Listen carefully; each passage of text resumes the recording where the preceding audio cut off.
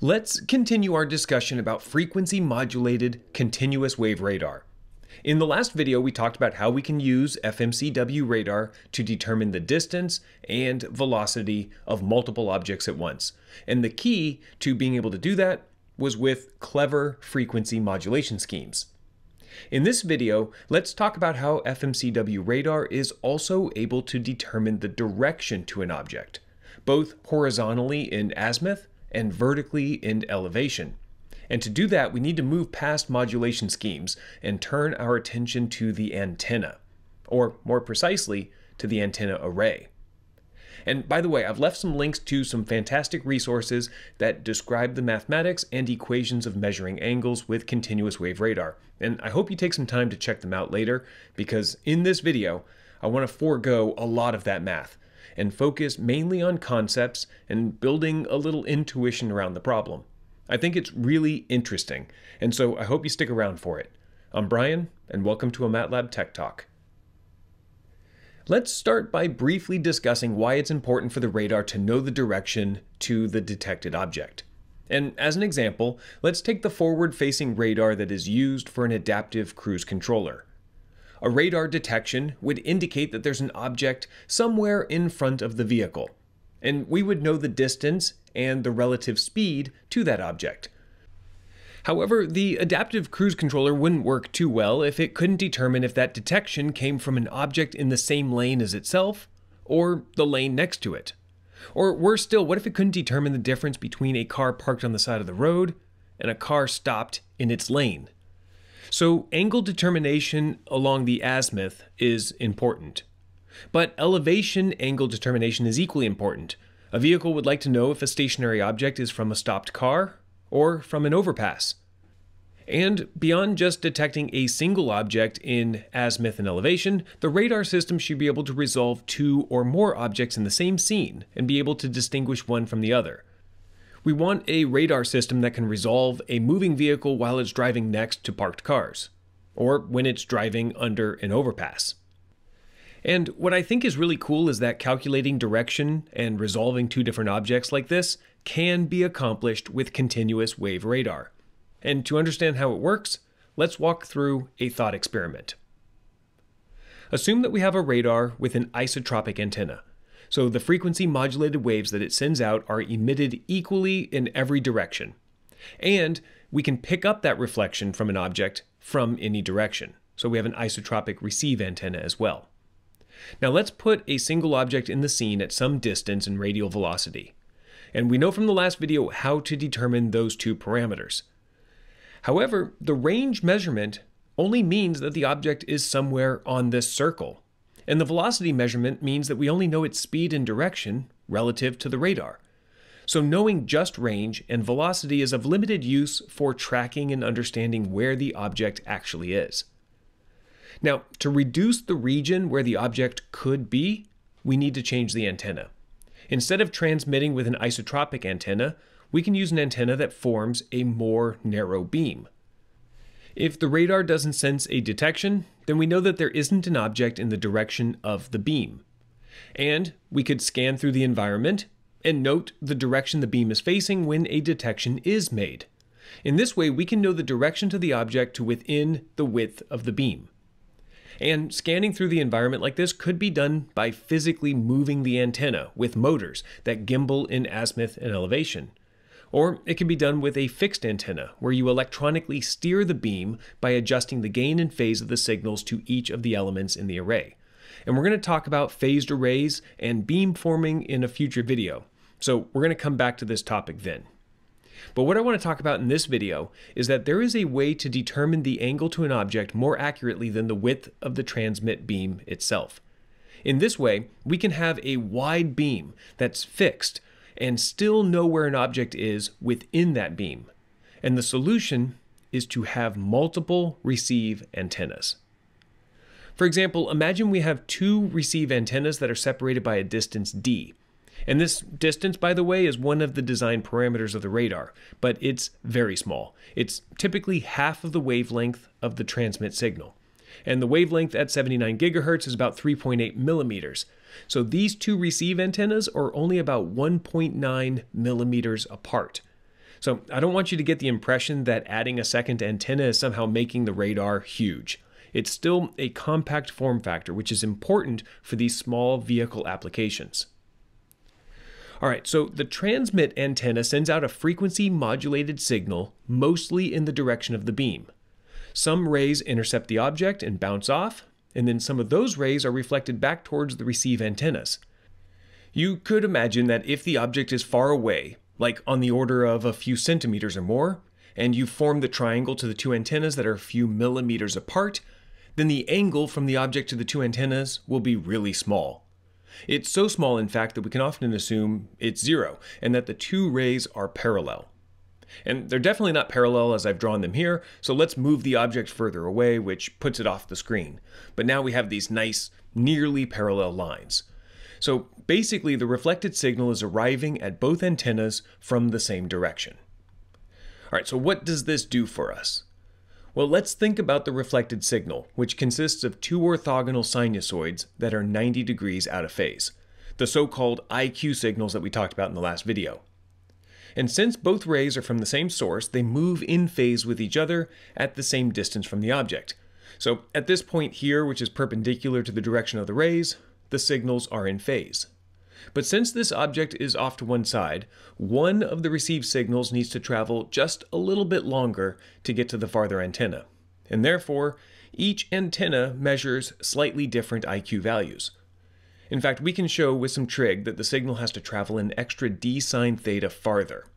Again, where d is half the wavelength of the signal, and theta is the angle between the object and the direction the radar is facing. That's the angle we're trying to measure. So if we sample the IQ signals from each antenna at the same time, we can determine what the phase difference is between the two, which allows us to determine how much farther one signal traveled versus the other, and therefore the angle to the object. How cool is that? I mean, we're just using the difference in values between the two antennas to determine angle. And what's even better is that the accuracy of this calculation comes down to the signal to noise ratio, and not the beam width of the transmit antenna. And to illustrate that, let's start with an example that has no noise. Imagine the first antenna at time t measures these IQ values, and the second antenna measures these IQ values. Again, there's no noise or interference whatsoever in this system. These are perfect values. And so we could line up an ideal signal with the measured values from the first antenna, and then starting from that position, we could add phase until the IQ signal from the second antennas line up. However far we shifted the signal is the phase difference between the two antennas. And assuming no noise in this system, then we could determine this phase shift really accurately. Of course, there is noise, and so accuracy is degraded. And it's easy to see this by assuming that there's some noise that slightly raises the value of the quadrature signal of the second antenna.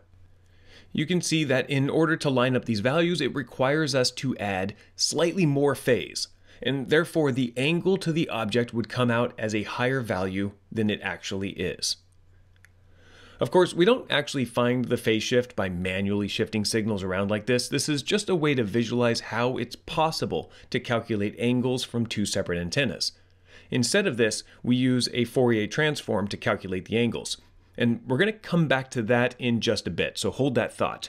Because before we move on, I want to talk a little bit about angular resolution.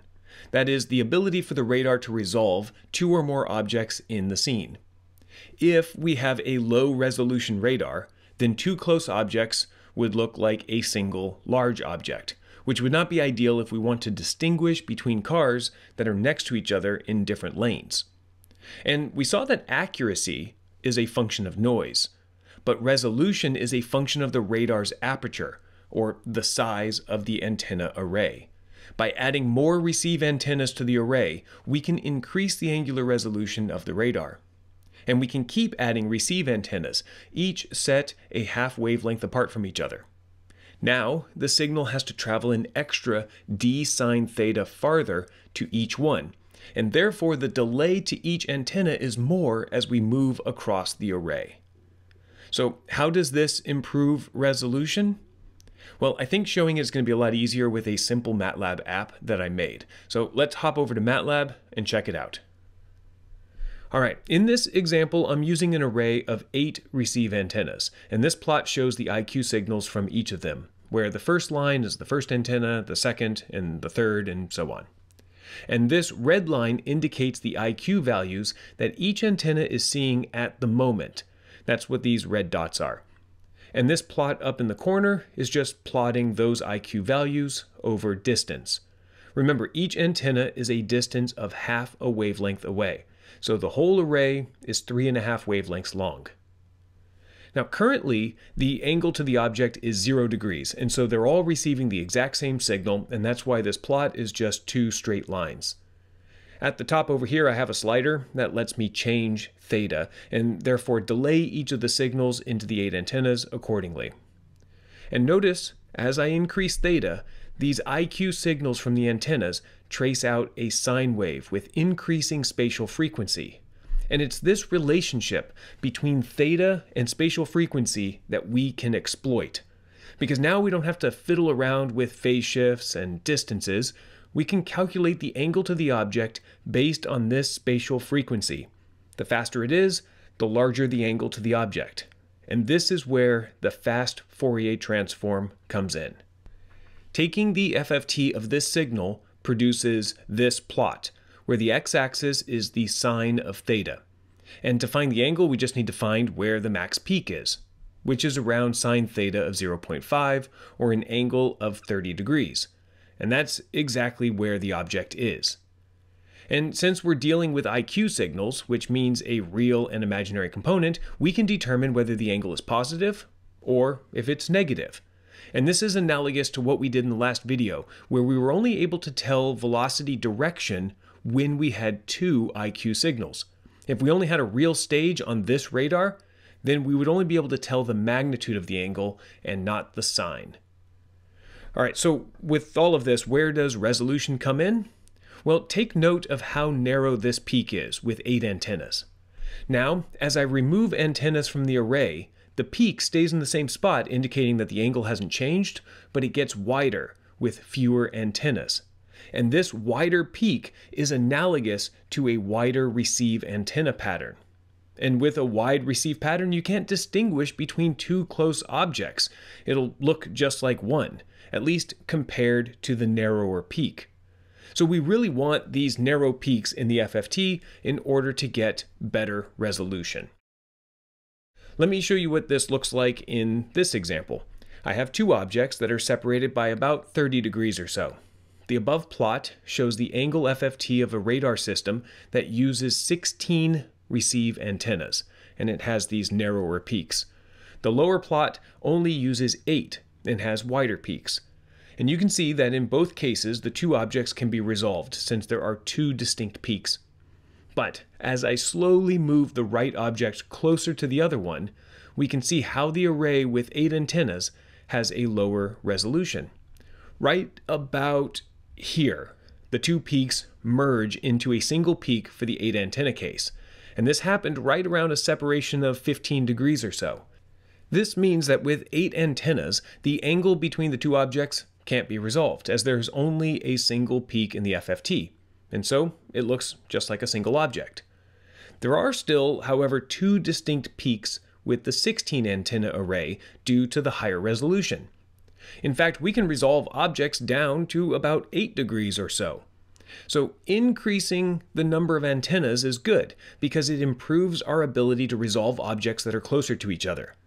The downside, though, is that you need a larger and more complex antenna array. But there is something that we can do about this. What we've talked about so far is a radar system with a single transmit antenna and multiple receive antennas. But there's a concept called MIMO radar, or multi-input, multi-output. With MIMO, we can have a system with multiple transmit antennas and multiple receive antennas, hence the name. And there's a very clear benefit to moving to a MIMO radar, and that's because you can form a virtual array. With a virtual array, you can get the resolution benefit of having more receive antennas, but with fewer overall antennas. Instead of, say, having 8 receive antennas and 1 transmit, we could have 2 transmit antennas and 4 receive, and form a virtual array that is equivalent. If the arrangement of these antennas is done just right, this system performs the exact same with 6 antennas as a system does with 9. And this savings increases with larger arrays. 2 transmit and 8 receive antennas can perform with 10 the exact same as one with 16 receive antennas and 1 transmit.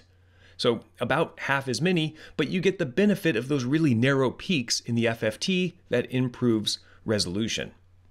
And all of this is a really cool concept, and there's a ton that I'm leaving out in these 2 videos, but I hope you check out the more complete resources below if you want to find out exactly how all of this stuff works. Plus, I've left some links to MATLAB examples where you can see all of the stuff I just talked about in action. But that's where I'm going to leave this video for now. In the next video, we're going to move past measuring the parameters of an object and start to talk about the power and noise of the radar itself and introduce the range radar equation. So if you don't want to miss that or any other future Tech Talk video, don't forget to subscribe. And you can check out my channel, Control System Lectures, where you can find more control theory topics there as well. Thanks for watching, and I'll see you next time.